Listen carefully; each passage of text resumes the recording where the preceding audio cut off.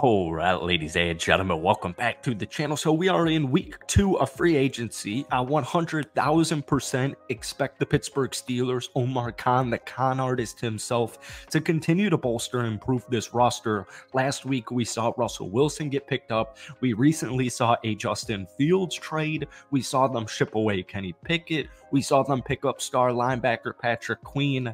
Keep an eye out this week on Tyler Boyd to Pittsburgh or Mike Williams to Pittsburgh.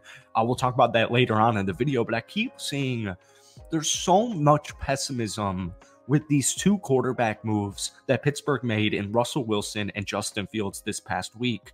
I was reading an article. This was from 33rd Team. Russell Wilson was listed as their 9th overall worst move in free agency thus far.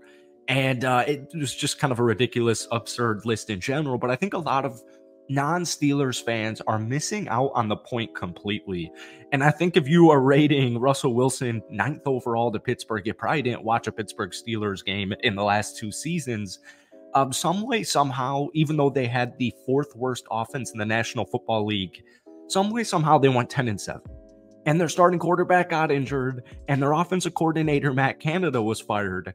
But one thing is for certain, Omar Khan realizes the legitimacy of this defense, like we all do. He realizes that even in a season where you're the 4th worst offense and you're averaging less than 18 offensive points per game, ridiculous stat line, I still have a player named George Pickens who had 63 catches for almost 1,200 yards, averaging over 18 yards per catch. Jalen Warren, Najee Harris, some nice pieces on the offensive line, some nice tight ends. They just needed any type of help at the quarterback position. But most importantly, all 3 of these players, Arthur Smith, or coaches, Arthur Smith, Russell Wilson, and Justin Fields, they all have something to prove. All right, so that's what we're going to talk about in today's video. But before we do, if you guys enjoy it, be sure to hit that like button, hit that sub button for daily NFL content. We're posting pretty much daily Steelers videos right now. Steelers fans, seriously, I can't tell you how much I appreciate all your support and love this past week, especially if you could try and get this video to 500 likes. That would mean the absolute world to me. So, you know, once again, Russell Wilson and Justin Fields specifically, you got him for somebody had a comment. The comment was, we got Justin Fields for a high five and a handshake. And that is literally what happened. Whether or not Justin Fields is the day 1 starter and he plays over 51% of the snaps and the draft pick goes from pick numbers or the 6th round pick to the 4th round pick, that's a good problem to have. And once again, we talked about in our last video, it's pretty much like a half stale bag of chips for Justin Fields. We've been seeing a lot of, kind of rumors because, Steelers coach Mike Tomlin was upfront with Justin Fields. He told him that Russell Wilson is the starter and Fields will work from there. Fields has been telling people that he's excited for the new beginning.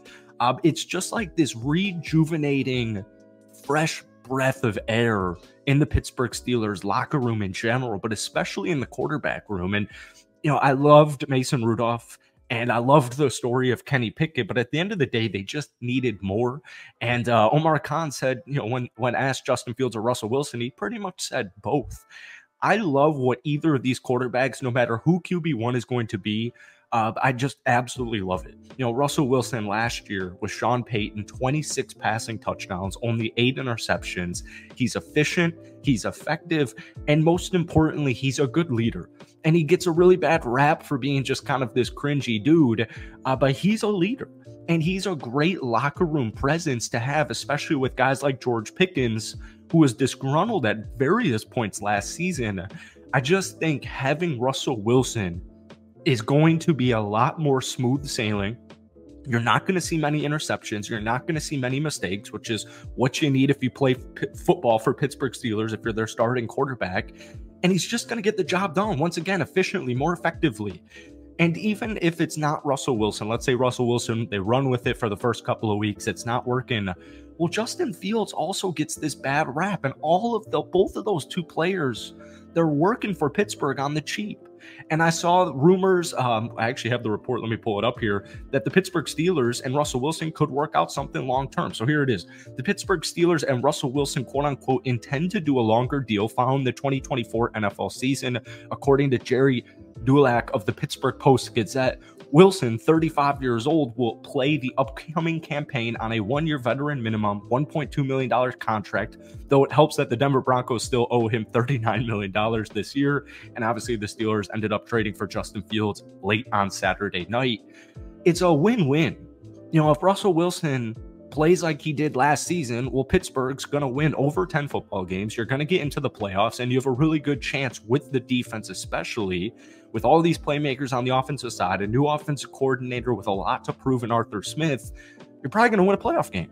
And once again, if it doesn't work out with Russell Wilson, well, you got him for less than $2 million this season, so you cut him loose in the offseason.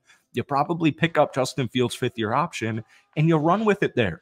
And if either of those two work, well, at least Omar Khan took the risk and he took the gamble, which is something I've been saying on this channel for the last couple of months now. I just needed more offensively, man. I hate saying it. If your starting quarterback gets injured in the final month of the season, he comes back healthy, and you're running with the third-string QB, you need new QBs in the offseason. And with the way the Pittsburgh Steelers offense is with guys like George Pickens, the way their defense is with TJ Watt, Alex Highsmith, even Joey Porter Jr., now Patrick Queen, the opportunity to win is still here. And it's still very much here for the foreseeable future. So, you know, even with Justin Fields, I saw a great stat on 20-plus yard throws in 2023, 23 of 52, 673 yards, 8 touchdowns, 2 interceptions, 5 drop passes, and a 96.7 PFF passing grade. That's third. So the point is, I got my offense coordinator, I got my quarterbacks. Dante Jackson just restructured his contract. The Pittsburgh Steelers are not done in free agency. They're still going to be making some moves. Like we alluded to in the beginning of this video, Mike Williams is slated for a meeting this week with the Pittsburgh Steelers. I also think Tyler Boyd is very legitimate. We've been talking about that for weeks on end, coming on over to divisional rival, the Pittsburgh Steelers. Folks, you got the quarterbacks. You got Russell Wilson. He's a great leader. A lot of these guys, the chip on your shoulder. Arthur Smith, Russell Wilson, Justin Fields, they all have a chip on their shoulder. And George Pickens is a star wide receiver. And even though they averaged less than 18 points per game last season, 4th worst in the National Football League, George Pickens, could you imagine George Pickens, Mike Williams, Tyler Boyd, Pat Freiermuth, Darnell Washington, Jaylen Warren, Najee Harris, Russell Wilson? It's just got me licking my chops. And I know a lot of Pittsburgh Steelers fans feel the exact same way. And Dante Jackson and Patrick Queen coming on over on the defensive side of things. Folks, that defense is as good as ever. That TJ Watt injury at the end of the season really, really, really sucked. And I'm just really excited about Pittsburgh next season. And we're like just started free agency day 2 like a couple of hours ago. So stay tuned for more. Hit that like button, hit that sub button for daily NFL videos. Most importantly, Steelers fans, give me a confidence rating thus far, 1 week into free agency, 1 out of 10, 10 being very confident. And also let me know your thoughts on Mike Williams and or Tyler Boyd to the Pittsburgh Steelers. Peace.